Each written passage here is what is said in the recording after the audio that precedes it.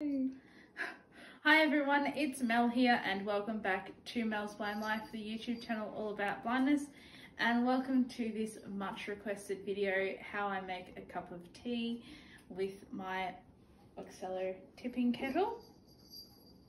So let's get started.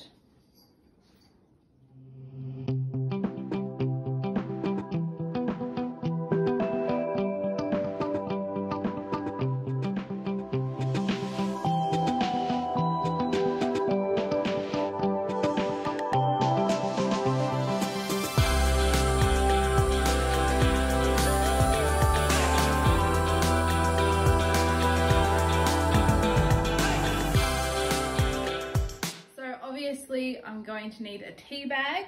This is a bag of Narada tea because I'm a tea snob and I only drink Australian tea and I only drink Queensland tea. And I'm going to obviously grab out a cup. So if you have a look in my cup shelf here, you can see that I store my cups and plates and everything in a logical order in my cupboard. So the cups are on the very far right of my cupboard. So I'm going to grab out a cup. And I know a lot of my cups by feel, so I know that this one is either the Overland or the Great Southern.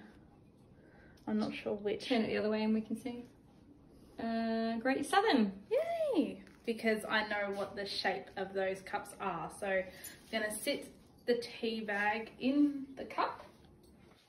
I'm going to go over to my kettle. I'm going to grab my liquid level indicator, which is this little device here. You can see it's got 3 prongs on it, 2 that are longer and 1 that is shorter.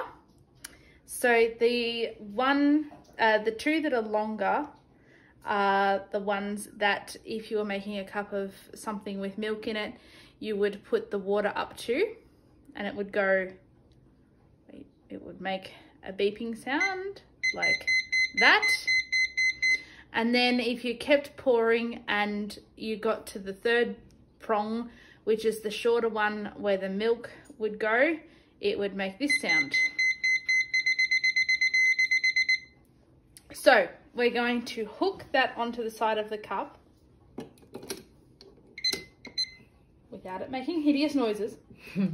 And we're going to sit the cup underneath the spout of the kettle.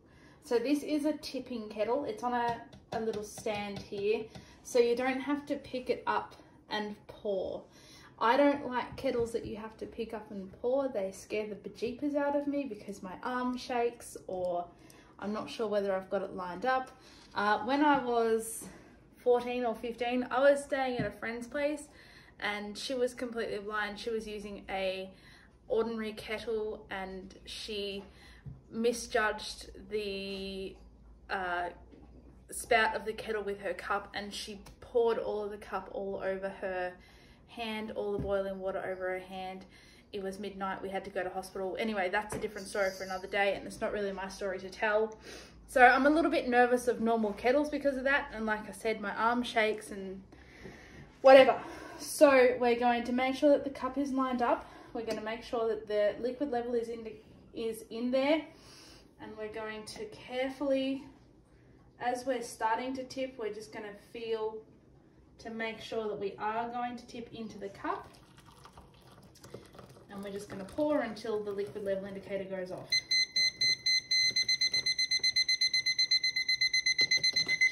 So because this tea is black, I let it go all the way until the quick beep.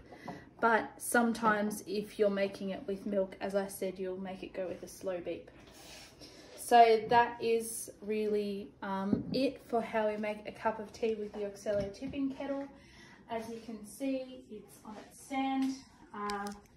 And you just tip it. And what I did then to line the cup up was I sat the cup in front of the kettle and I put about 3 fingers between the kettle and the cup, and that's my basic alignment for the cup and the kettle there.